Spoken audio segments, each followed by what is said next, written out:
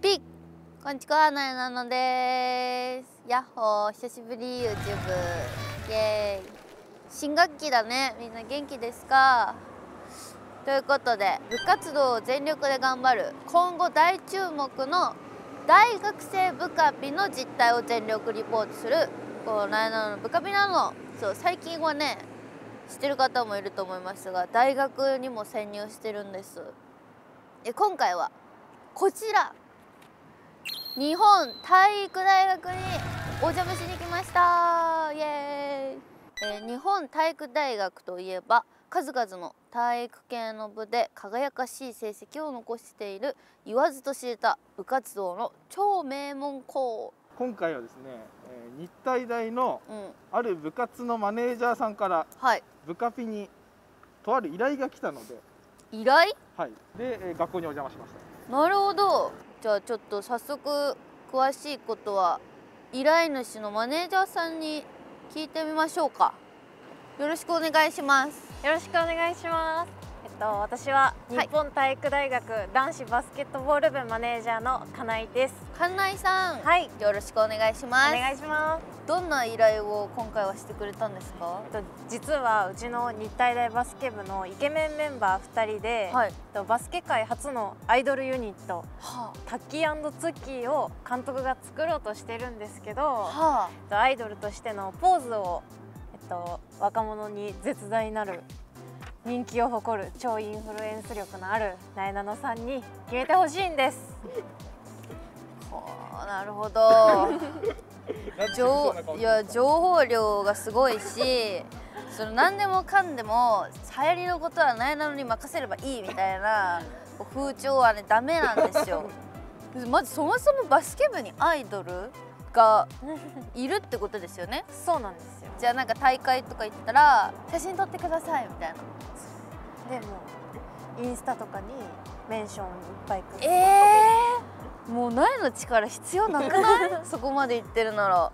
バスケは上手なんですか？はい、日体大バスケ部は去年の関東大学バスケットボールの新人戦で優勝の実績もあって、自信を持っておすすめできるスーパーアイドルだと。でまずは2人のアイドル性をなえなのさんに知ってもらうために、彼らのアイドルオーラだけで練習中の部員の中から、タッキー&ツッキーを見つけていただこうと思います。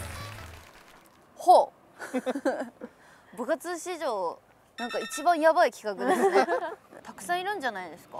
そうなんですよ。20人ぐらい今活動してるんですけど、さすがにオーラだけだと難しいと思うので、ヒントカードを用意しました。タッキーのヒントが、持ち味はスピードある切り込み、爽やか笑顔の頼れる司令塔。ツッキーのヒント、小柄で華奢だけど努力は巨人級、チームの愛されキャラ。このね、カードを手がかりに探しに行きたいと思います。お願いします。行きましょう。はい、ゴー。ダムダムダムダム。おー、練習してますね。どれだろう？タッキー&ツッキー。タッキー、ツッキー、どれ？スピード感のある切り込み、爽やか笑顔。おスピード感ある。ほら、あ、すごい。やばい、顔が覚えられない。ツッキーが小柄で愛されキャラ。こっち側にいたりしないよね。中にいる。いた。4番の彼がツッキーじゃないですか？さあ、オーラを感じ取ってください。やばい。ツッキーじゃないあれ。いや、4番はツッキーだと思うなえは。ちょっと。こんにちは。こんにちは。練習後すいません、お願いします。私なりにタッキーとツッキーを選ばせていただきました。発表します。お願いします。まずタッキー。ツッ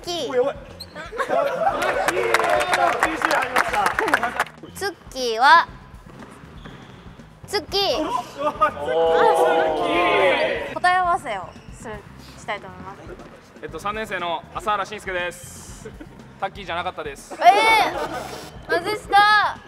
同じく3年生の土屋拓人です。ツッキーじゃないです。土屋のツッキーじゃないの。タッキー。絶対ツッキーじゃない。4番？やめて。2人のお名前を教えてください。2年生の早田龍生です。全然違うやん。タッキーではありません。全然違うやん。3年生の大森孝之です。ツッキーではありません。教えていただいてもいいですか？はい、ではまずタッキーがタッキー。黄色のさっきツッキーって言った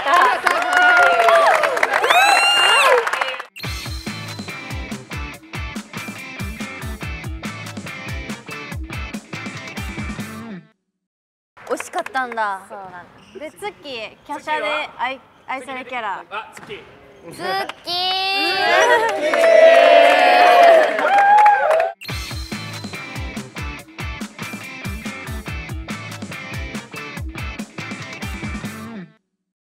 さあということでこちら2人が本物のタッキー&ツッキーです。かなえマネージャー、ズバリタッキー&ツッキーのすごいところは具体的に何なんですか？はい、ビジュアルは高いのはもちろんなんですけど、それに溺れずに、努力家で、でも2人も兄弟みたいに仲良くて、2人ともすごいスピードがバスケの中で速いので、そこがすごいところですね。で同じポジションの2人は、お互いに高め合えるような存在だと思うので、そのような関係を、2対2をしてもらって皆さんに見てもらおうかなと。2対2の対戦相手は新人2人の注目選手、小澤飛勇選手と小田健太選手。小田健太。小田チッチ。中部第一高校から日体大に進学します。小澤飛勇です。よろしくお願いします。お願いします。背高い。福岡第一高校から日体大に進学します。小田健太です。お願いします。お願いします。2人ともすごい強豪校出身ですね。そうなんですね。タッキー&ツッキーがどんなプレーを見せてくれるのか期待しております。よろしくお願いします。それではタッキー&ツッキーチームのオフェンスからゲームスタート。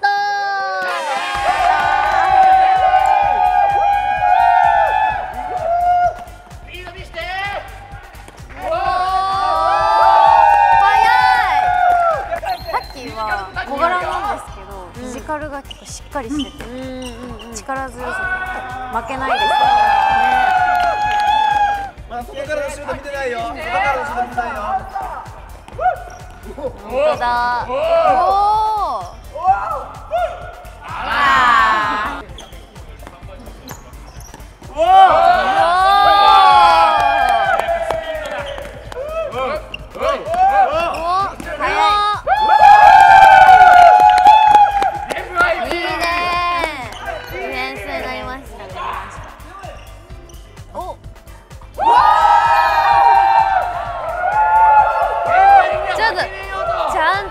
やってくれますね、新人2人も。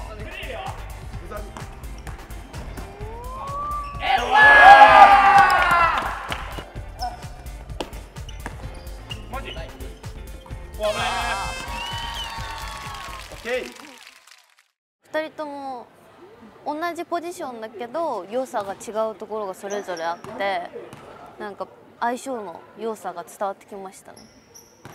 アイドル性感じましたか？なんだろう、ジャンプしてる瞬間とかこう相手を抜く時の余裕のあるスマイルとかは言われてみたら確かにアイドルっぽいかもしれないけど、新人2人に3決められてますから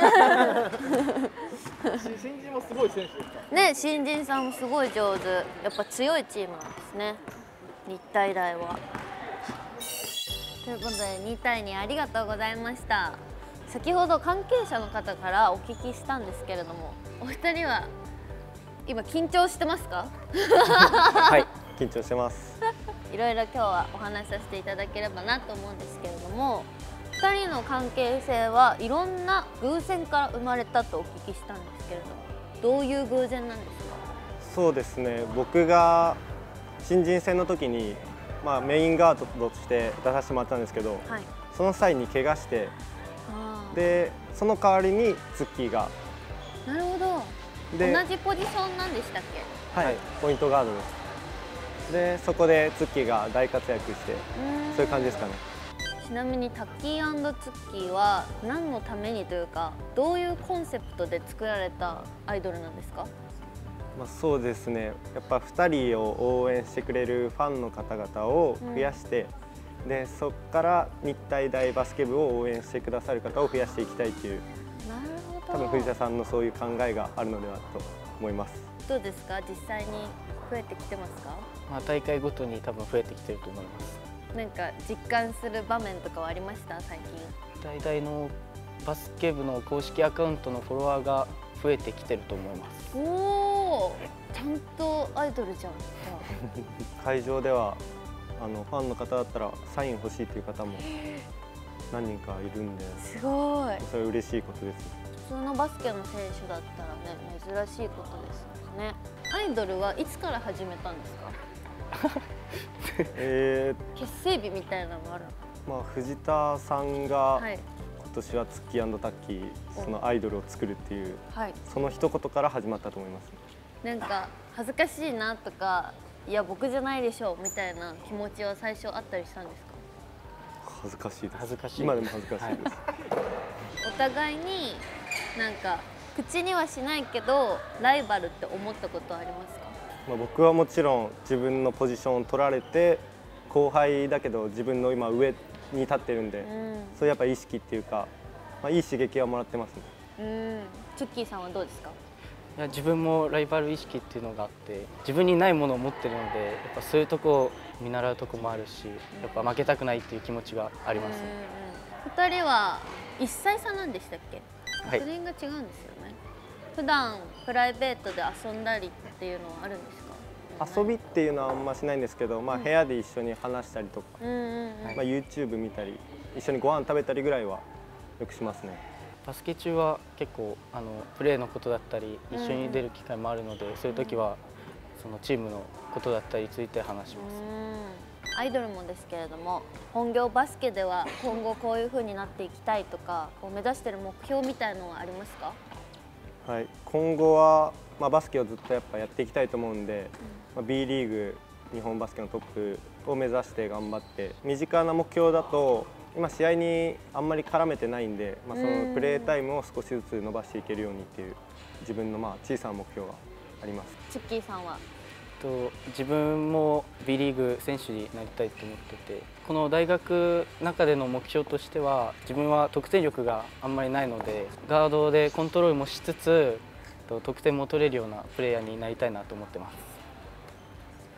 質問の中で一番いい時に腕立てしないんだよ。今一番いいとこだったのに。いいチームメイトをお持ちですね。はい。賑やかで楽しそうですけど。さあ、タッキーとツッキーの魅力も分かったところで、最後に金井マネージャーからお願いされていた2人のアイドルとしての決めポーズを、お二人に伝授したいと思います。これはですね、2人のバスケットのギャップの可愛さも入っていれば、名前のライオンズのライオンっぽい要素も入っていれば、2人じゃないとできないポーズという要素も入っています。なるほど、なるほど。じゃあ発表しますね。お手でございます。お手。お手です。そう、お手です。どうやってやるかっていうと、こうやってやって、こうやって。そうです。日によってどっちがどっちをやるかは変えてもらってもいいんですけど、ちょっとやってもらっていいですか？爪立てる。爪立てでもいいですよ。可愛い。可愛くない？可愛いね。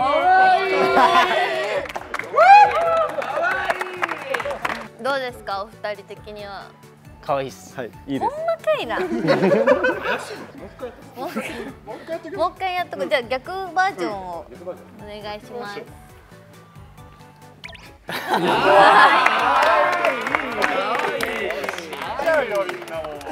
これをぜひインスタとか、いろんなね SNS とかにね載せてもらって、これからもアイドルとしてもねバスケ選手としても頑張ってもらえたらいいなと思っております。